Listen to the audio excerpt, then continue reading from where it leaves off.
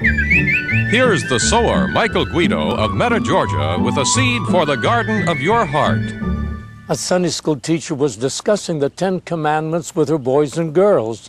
After explaining the commandment, honor thy father and thy mother, she asked, is there a commandment that's especially given for brothers and sisters?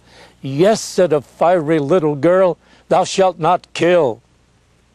We need more love and less shove among brothers and sisters, more sweetness and less bitterness, more graciousness and less rudeness. Love is the identifying mark of a Christian.